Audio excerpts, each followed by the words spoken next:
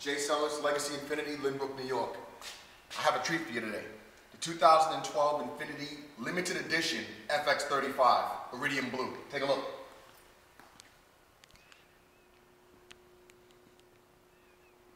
Very, very, very, very nice. Okay? You'll take a look. They've done some changes and some modifications, but before we get into that, I want you to, one, take in the blue, which is absolutely beautiful, and two, let's get into some safety features and go over this vehicle. You'll take a look at the front grille. They've altered it a bit, giving it a much more aggressive look.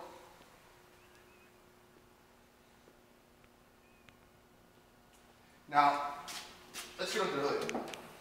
This vehicle is a V6 3.5, 303 horsepower engine, cat-like reflexes, just an incredible drive. Extremely smooth, tight turning radius. The vehicle's engine, we discussed this before, I'll repeat it for those of you who haven't seen me, it's situated on the liquid dismounts, and the liquid dismounts are going to limit the vibration from the engine, powerful engine if you will, to the steering column. Second thing it's going to do is in the event of a head-on collision, those dismounts burst and they cause the engine to drop down and tumble safely under the vehicle at about a 45-degree angle as opposed to pushing into the cabin with you and your loved ones. Battery and brake fluid. Battery and brake fluid on all Infinitis are relocated to behind the center line of the engine. Reason for that is most accidents take place in the front of most vehicles, causing the battery or the brake fluid to be impacted and spill over on the engine. Plus, in the event that the battery is not impacted, in the event of those same incidents, it makes it easier so that way you can actually move the vehicle out of harm's way. It's because it's not impacted. All right? Crumple zones are going to be located in the front fenders, rear quarter panels, quite naturally in the hood. And what they do is they actually absorb the impact. By absorbing the impact, you're controlling the collision. So the front of the vehicle folds in an accordion fashion. The majority of the impact takes place up front. By the time it gets to the cabin, it's almost non-existent. You'll notice the cat-like eyes on the Infiniti, and there's a reason for that. Everything is by design. You're going to get bi-xenon headlamps that will give you about 6 feet extra visibility when it comes to distance. But if you notice, they wrap around the side of the vehicle, and the reason for that is to give you 2 feet of peripheral vision into the neighboring lanes. So you can actually get more of this as opposed to the tunnel vision that you're going to experience with most SUVs. Okay? Now this is encapsulated in what's called Lexon. It's the same material as a baseball helmet, football helmet, and it's durable enough to withstand stones and things of that nature, up to about, I'd say, 75 miles per hour without chipping or scratching your lens. In the Infiniti FX, they've actually incorporated the front sensors as well as the rear sensors, and those work in conjunction with the cameras that I'm going to explain to you momentarily. Take a look here. 21-inch gunmetal alloys. Absolutely a beautiful wheel. These wheels are reserved for the limited edition FX in 2012. You're not going to find them on any other car. Okay? You're going to have breakaway heated mirrors that'll actually fold in both directions as opposed to one. They are power, so you can control from inside the car. So when you exit the vehicle, you can close them and they will close in. So that way, if you're parked in the street, you don't have to worry about things taking off your rearview mirror. Now, real quickly, I want you to make a mental note that I'm pointing this out. There's actually a camera here, and we'll get into that a little bit more when I get to the rear of the vehicle, and I'll tell you what that's for. But right now, here and here, you're going to have double steel impact beams that are going to be located within the subframe of the vehicle. Reason for that is side impact. This car can take a hit from the side up to about 35 miles per hour without penetrating the inner compartment. And the reason for that is those double steel impact beams that we discussed. They're actually going to diffuse and absorb energy, preventing the incident from taking place inside the vehicle up to about 35 miles per hour. Take a look here. Back doors. Back doors are going to open at an 85 to 90 degree swing. And let's take a look inside the car. I'm 6 feet, and I fit comfortably in the rear. And this seat is pushed relatively far back, all right? But it's very comfortable back here. The back seats do recline a bit to give some additional comfort to any passengers that are going to be in the rear. The fact that these doors open so wide make it easy for people my height and taller, and I guess width, to get in and out of the car comfortably. You also can situate car seats in the car without having the door pressed against your back. I want you to visit the Infiniti website, and you'll see within the website, you'll see a portion of it that's called Snug Kids. It gives you some insight as to how to situate car seats, which car seats, in all our vehicles to achieve optimum safety. Why don't you follow me? In the rear of the vehicle, you're going to have LED tail lights. LED tail lights are safer than a conventional bulb. Reason being is there's no split-second delay.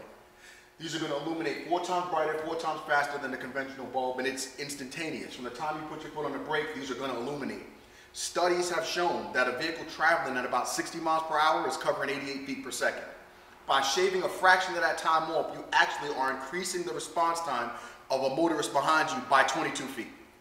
Now, the rear sensors that we pointed out in the front and the rear, these sensors are actually going to give you audible alerts. They're located in the four corners of the car. And the reason for that is when you're backing into a driveway, backing out of it, coming out of a driveway, parking on the city streets, they give you an audible alert based on the distance that you are to any obstructions, whether it be a fire hydrant, another vehicle, a small child, a dog, so on and so forth. They're going to beep, and the closer those beeps are together, almost making it a constant beep means that you're dangerously close. Now, the reason why I say that that works in conjunction with the camera is because this vehicle now has what's called not just a rear view camera, which is standard in FX, it's going to have a 360-degree camera as an option.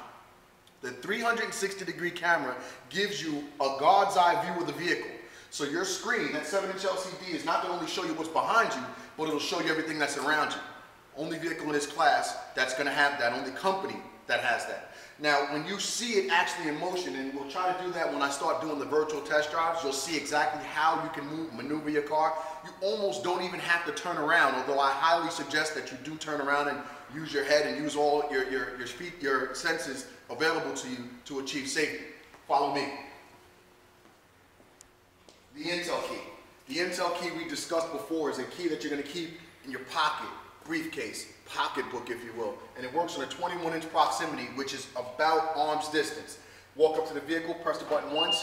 Now I've just opened one door. Press it twice. I've opened all the doors around the vehicle. Now once I'm inside the car, all I need to do is put my foot on the brake, press start, and go. The blade key becomes almost obsolete. You never have to insert a blade key anywhere on the vehicle. Just get inside the vehicle, key is present in the cabin, press start, go. Let's take a look inside.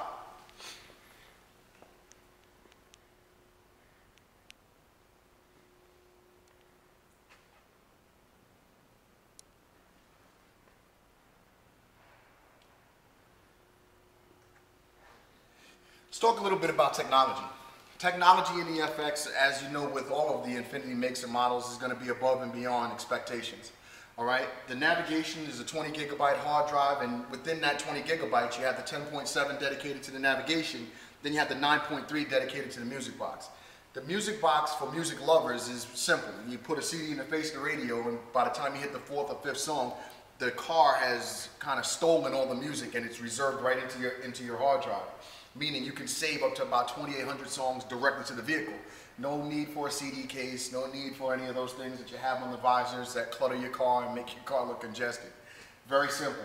The vehicle also is USB compatible, meaning there are some devices, iPods, some of the other devices that are USB compatible, you can actually put inside your armrest and utilize it. All you have to do is plug it in, and everything that's on that particular device will show up on your 7-inch LCD, and you can control it either through your steering wheel, some of them are voice rec, and you can control it through your Infiniti controller. We discussed earlier that the car has 303 horsepower, so we know that it's quick, and as you can see, it's stylish, it's not confining inside, it's athletic, it's agile. But now you have to think about this, you have to talk about safety features. You're going to have 6 airbags in this car. You'll have driver, passenger, you'll have side and curtain. That'll give you some additional support, but you'll also have a roll cage in this car in the event that the vehicle flips. The vehicle can actually hold twice its weight when it's upside down to give you some safety there as well. I want you to take one more look at this vehicle, and then I'm going to invite you to come see it personally and come see me, Mr. Legacy, Jay Sellers, here at Legacy Infiniti. But let's take another peek at this Iridium Blue Infiniti 2012 FX35 limited edition.